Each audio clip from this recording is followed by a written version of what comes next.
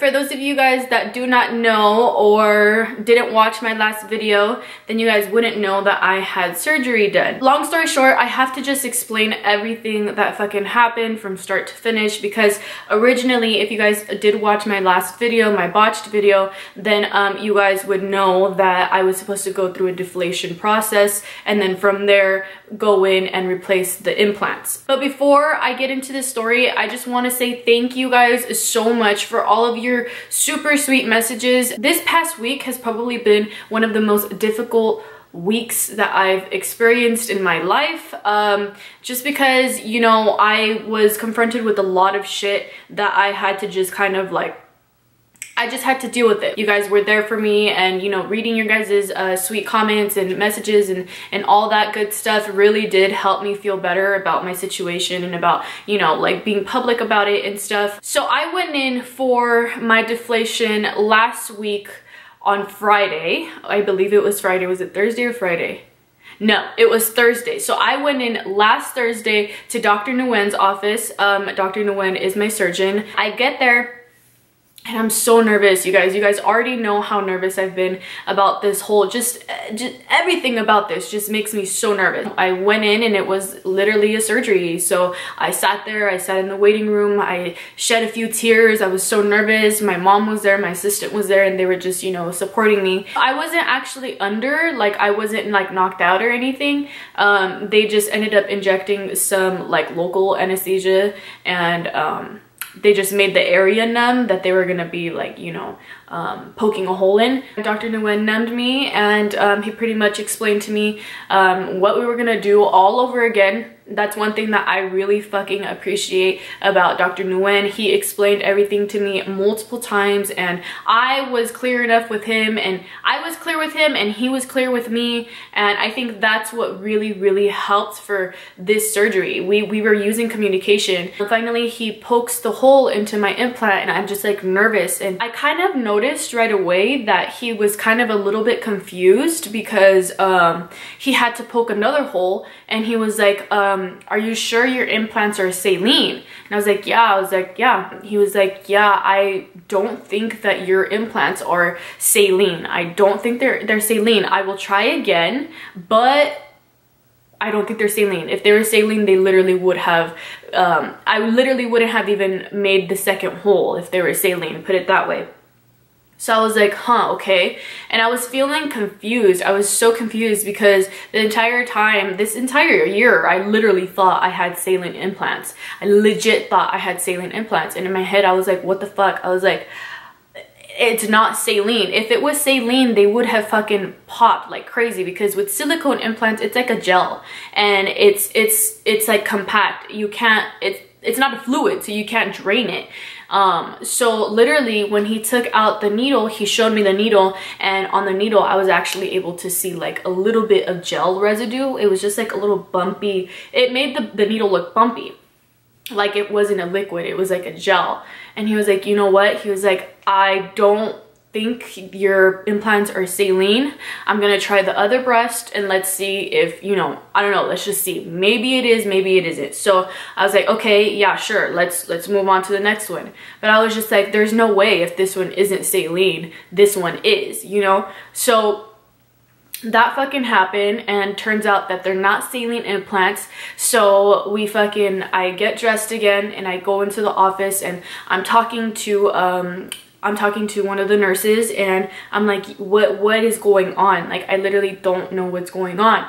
And she was like, so pretty much you don't have saline implants. So with that being said, I literally, like, I was told that my implants were saline, and from my knowledge, I knew that they were saline. And the reasoning why they were saline was because of my age. Because of my age, I was younger then. I was 18, and my surgeon had told me that we were gonna use saline because of my age. What's up, you guys? So today is the day of deflation, and I'm super nervous. I didn't even go to sleep early last night. It's kind of early right now. It's barely 9, about to be 9:30. My video is going live at 11, so that's literally when I'm getting it done, right? Yeah, so my video is going live at 11, And I don't know. I mean, I guess it is what it is, but I'm nervous. I'm on my way right now, and I think they're gonna numb me first and probably let me chill for a little bit, maybe like 10-15 minutes, and then they're gonna get started on the drainage, and that's that. And then we wait a fucking month until the actual surgery date.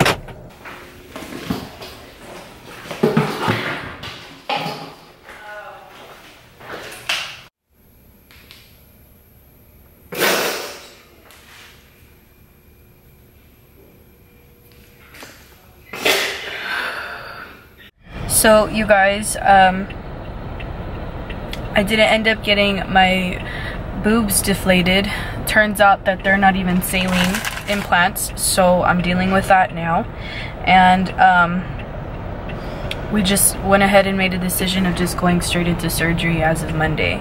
Today's Friday. I literally, like, I don't know, it was just a fucking, like, a huge shock. Like, I felt so embarrassed when I was laying there and the surgeon told me that they're not even saline. Like, it looked as if I didn't know what the fuck I was talking about.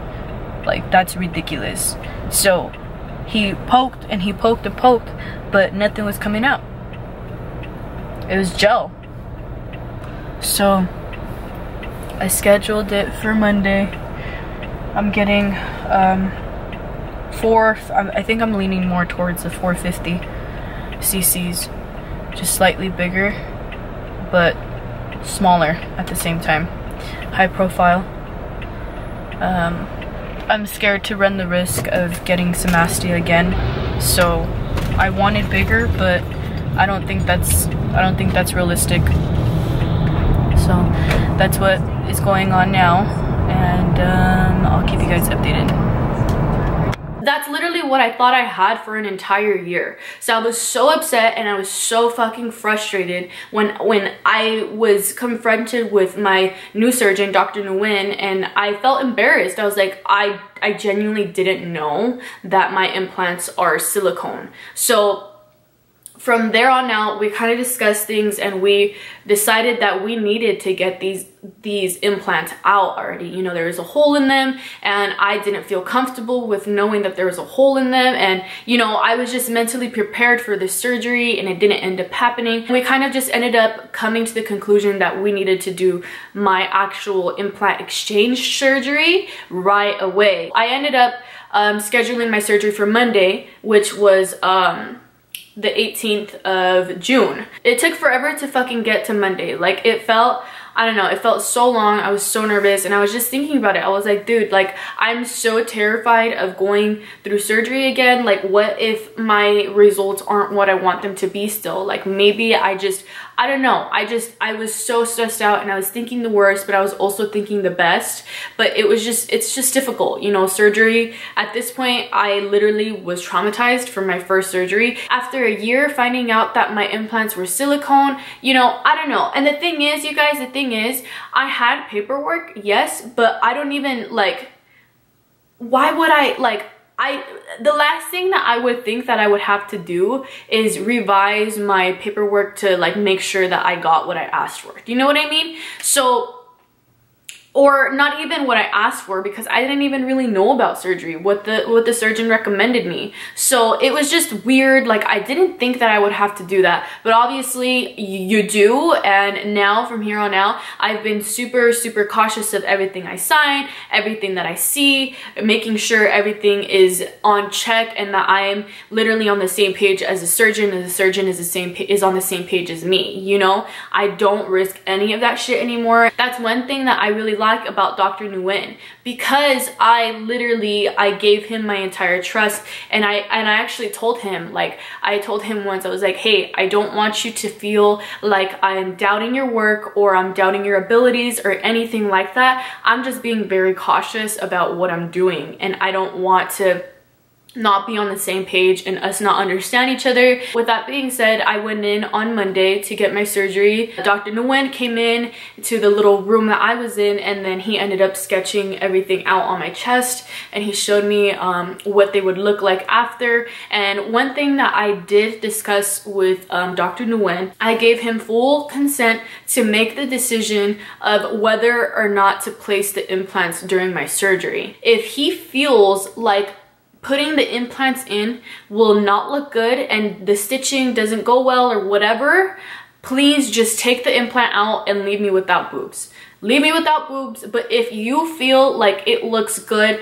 and if you feel like it's not gonna be a botched job all over again, then go for it. And I gave him consent. While I was in the room, he told me, this is how much we're gonna be stitching and this and this and that. Your nipples will be in the right position and they'll be way higher up. I'm gonna insert a picture here of, you know, the actual surgery, the picture that they took while one of my implants was fixed and one of them was not fixed. I think it might be on the right side, but the implant that isn't done, you can see all the sketching that Dr. Nguyen had done.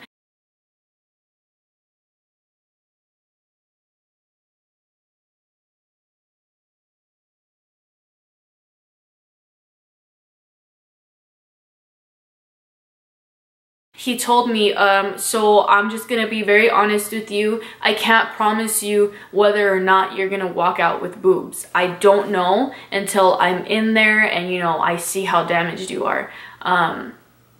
So with that being said, he told me that there was a 30% chance that I would walk out with boobs. So that means that 70% meant that I was gonna walk out with no boobs. So I just started crying and I was just like, fuck, like, I don't know, because in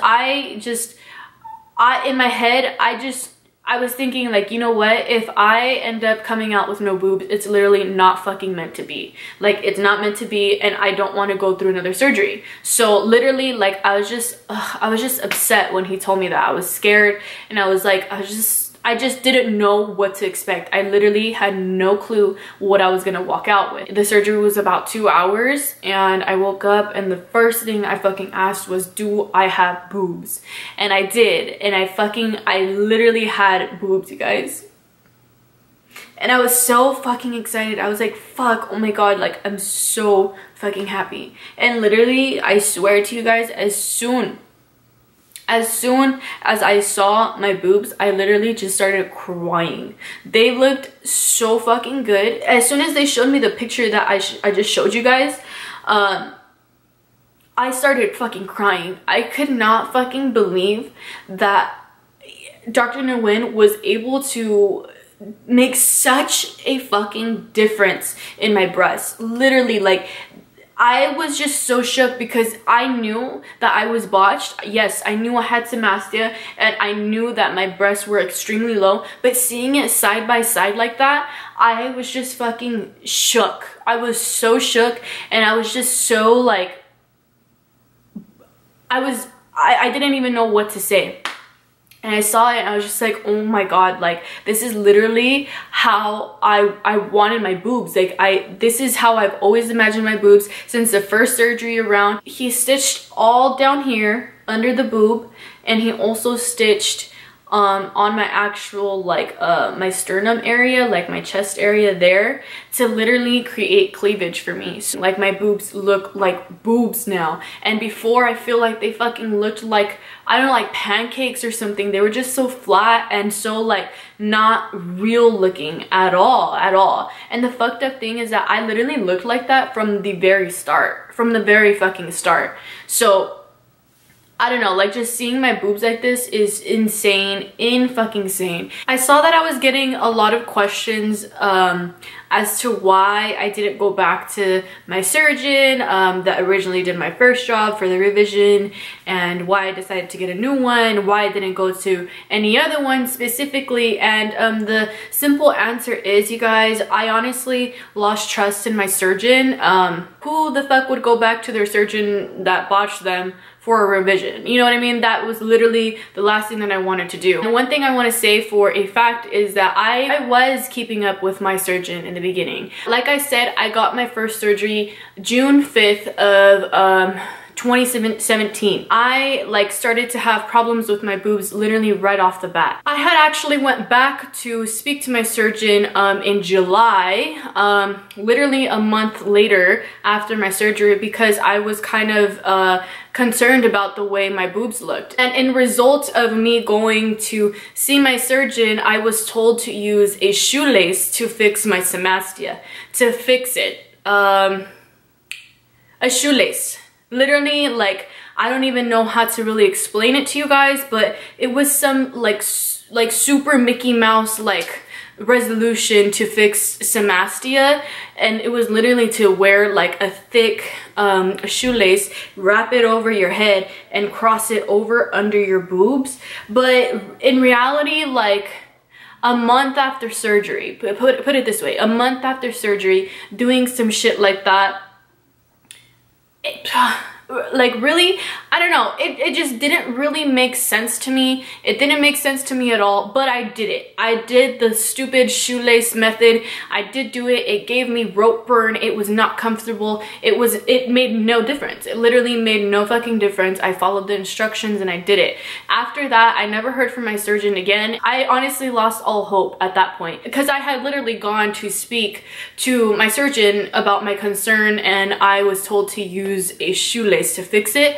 And that was that. I've been super good and I've been feeling good, and I'm super happy with my result. I felt like I just came back to life, because I felt so depressed for an entire year of my life, and it was way more than just boob. It's a part of me, and it's something that I was insecure about, and I wanted to fix that insecurity. It felt like this weight had just fucking lifted off my shoulders, and I'm barely a week post-op, and they're looking so good. The swelling has gone down a lot, and you know, now we're just taking it day by day. It's insane though, because, you know, my job is to be in the public eye, and one thing for sure is that it was impossible for me to be able to do my job and put 100% into it when I didn't feel 100% myself. I feel like this surgery really did teach me how to love myself on a level that I didn't know how to love myself on before, and it's helped me with my job. I feel so good and I feel so confident. I just feel like myself now, and I'm really happy. With that being said, you guys, I really just want to emphasize again how important it is for you to be straight the fuck up with your surgeon, communicate with your surgeon, and just be straightforward. If you don't know something, just ask. Don't be embarrassed. Ask whatever you want, even if you sound so fucking stupid. The point is, if you don't feel 1000% trustworthy of your surgeon, don't get the surgery. And the thing is, I understand what it feels like to be overly excited for your surgery, and that's kind of what happened with my first one. I was just so excited that I literally forgot that it's surgery. I was just like, okay, let's do it. Yeah, I just want boobs, I want boobs, I want boobs. You have to, yes, it's okay to be excited, but you just have to make sure that you're aware that this is something super serious, and, you know, just kind of slow down and check yourself, because this is something that can either make you or break you. It's important for you guys to understand that I'm human as well, and this is some real shit that happens to anybody. It could happen to anyone, it could happen to you. It happened to me. So you're about 10 days out now. Yes. From your surgery, and you're doing very well, and I'm very happy about that. Thank you. What we found in your breasts were that the breasts are very inferiorly placed. So the distance between your nipples to the bottom of your breast is 14 centimeters, so it's quite long, so that when you look at your breasts, I'm pretty sure that you are aware that your breasts were very low. So that's what we found, that the implants were very low. Also, your breasts are placed very close together, and so it lifts the skin in the middle of your chest up. So you had a condition, what people call symastia, which is the technical term, and the lay people call it it's kind of funny, but it's called uniboob, Yeah. and it's not really pleasant, but that's what people call it. Uh-huh. And so what we tried to do was to put everything back to where it belonged, to reconstruct it so that the implant sits in the right position. And so what we did was we lift the pocket of your breast up and also sew the sort of like the unification of your two breasts in the middle so that it separates the left breast from the right breast. To create the cleavage Correct, as well. right. So that when you wear a bra, when you push your breasts together, you don't have kind of a sort of like one breast, the quote-unquote uniboob.